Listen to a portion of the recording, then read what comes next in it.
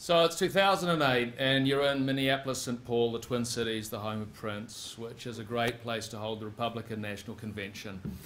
And last night, Sarah Palin hit it out of the ballpark, like she just fed red meat to the base. Anger never looked so pretty. And it was so awesome. John McCain only looked 800. And for a while you felt like the White House wouldn't go to the white black guy with the angry wife. And it was great. So at 1 a.m. you do your live to the news. Now that's kind of like a combination of ballet and Simon Says. The anchor asks a question, you say a pre-arranged answer with the throw words, like fed political red meat to a re-energized base. So you say it, and a finger punches a button in New Zealand, and your story, artfully fed by satellite, fought over, wept over, loved, hated, plays to a nation. Cue sobs of gratitude in 100,000 living rooms. 15 minutes later, you're drinking. Frogs, Brits, the cameraman who was a man then but became a woman, the abstemious Italian camera guy you hired who you've nicknamed the Mule but you never tell him, he smiles at you. How many drinks does it take for a foreign correspondent to still be functional? About 5. How many to be fantastic? About 7. At 2 a.m. you're reeling out of the bar and you think, I'm going to call that girl that I broke up with in New York. And you pull out your phone, you find you've got 27 missed calls, all from the same number. +64 9916 6666. Oh man, it's your boss, the foreign editor. So you dial it up. It's just another live. Your throw words are, show what's up. There's a hurricane, Cat 4, maybe 5. Minnesota? In Minneapolis? What? No, New Orleans. Oh, wow. Not just a hurricane, a Democrat hurricane. So good. Republicans fiddling while Rome burns again. McCain.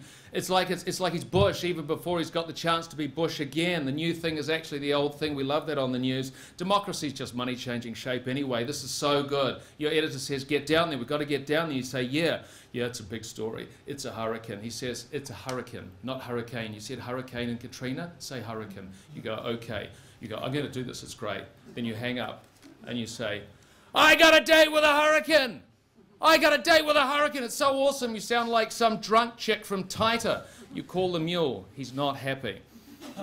Waking up at 4 a.m. after 2 hours sleep is awesome, particularly when you're still plastered.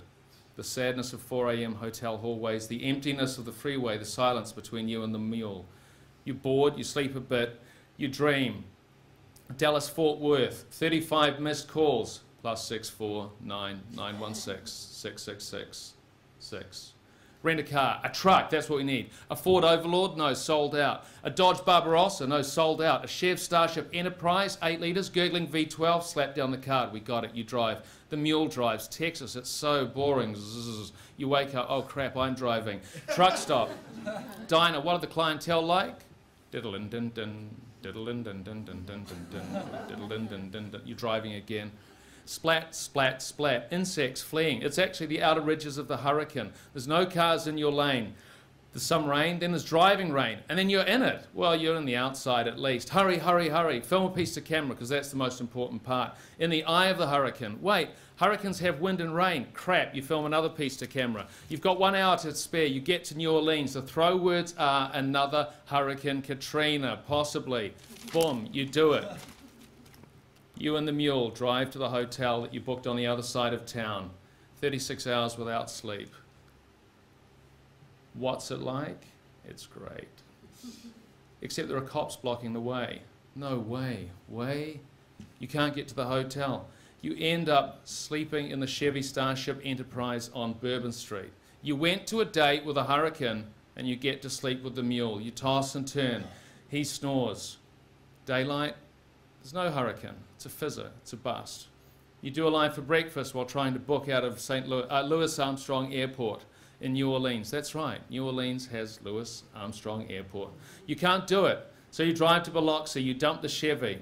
+64 9916 6666. You know how tiredness works after a long time? You kind of go mad slightly. You check for your phone. Then you check again.